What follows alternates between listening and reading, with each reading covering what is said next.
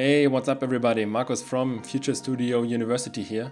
Thanks for tuning in to this video on how to support callbacks and promises within your Node.js modules. Before we get started, you should know that you can find the tutorial on our website and all the code snippets for easy copy and pasting. It's the first thing in the description below. Okay, let's jump right into the code. As you can see, I've prepared a sample project consisting of 3 files. The promise and callback.js is the file currently opened, a simple package.json file, and the index.js file, which ultimately imports the promise and callback.js and assigns the function to the example variable. And then we call the example function as the promise first and as a callback in the error first pattern afterwards. And ultimately, we are console log the data that is returned from the callback and the promise. Okay, let's get back to the promise and callback.js. We are going to implement the package.info function and support the promise beside the callback. At first, you can see that I've already imported the fs module and the path module from Node.js, and we're going to resolve the path to the package.json file and assign the value to the package path variable. Okay, let's get started with implementation of the package info function. We will wrap the actual file read of the package.json file within a promise with its resolve and reject functions. And to read the file, we're going to use the fs module and the readFile function, which requires first the package path parameter and second it returns the callback in error first pattern.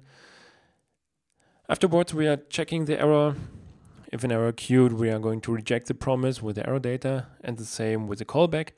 And if everything went smooth, we're going to resolve the data and return the callback with null for the error and data as the second parameter. And to make sure we have the callback function available, if we're using the package info function as a promise, we're going to instantiate it with the default parameter. It's just an empty function.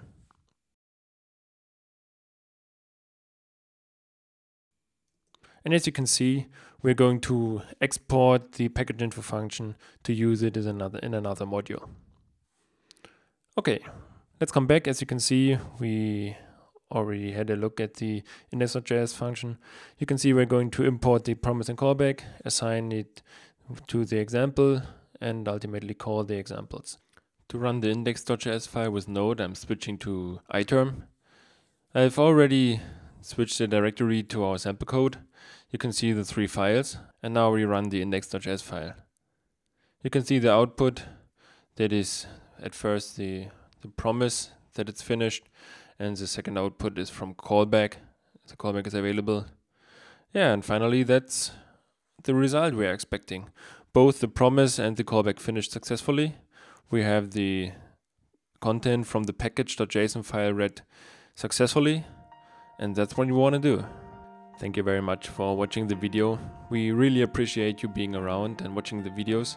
If you learned something new, give it a like. Subscribe if you want to see more videos on Node.js. There's definitely coming more in the future. Enjoy coding and make it rock.